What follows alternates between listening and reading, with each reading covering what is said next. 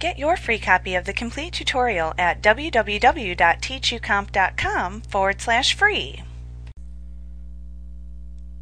The Microsoft Office button, which appears in the upper left corner of any Outlook item window, gives you access to your basic item management commands within the item windows in Outlook 2007.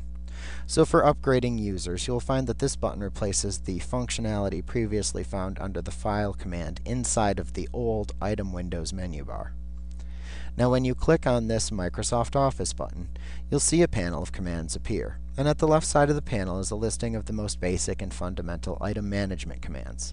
So you can find commands that let you create a new item, send the item, save, delete, and move the item, view its properties, or close the item.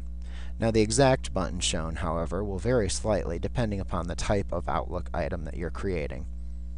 Now to the right of the command menu is a listing of the links that you can click to create a new Outlook item.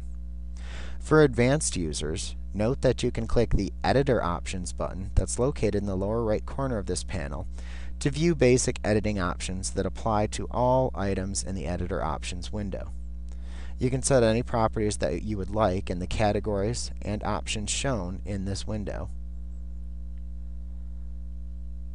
And then just click the OK button to apply them to your Outlook items.